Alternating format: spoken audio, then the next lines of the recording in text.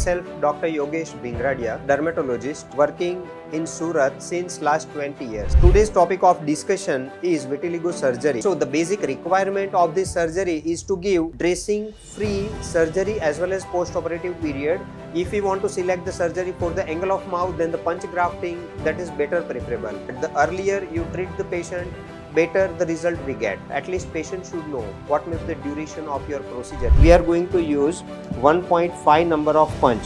So this is a 1.5 number of punch. So it's only 40% on the outer surface and 60% on the inner mucosal surface. This is eversion of lip, which becomes more easy for the surgery. We will give this type of rotation to the punch. So these are the two factors. One is the pressure we apply to the punch. So while removal of the graft, we have to pick it from the margin.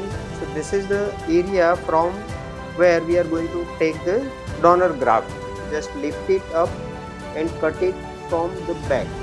So the most common complication of vitiligo surgery is cobblestoning, and there are certain complications that may arise, chances of bleeding. We will start fixing the graft. So this is the recipient bed ready. There are two surfaces that we have to identify. One is brownish and one is whitish. And if it is dry up, it take the graft along with. So this is a failure of graft. What may be the investment? How to recover the return of investment?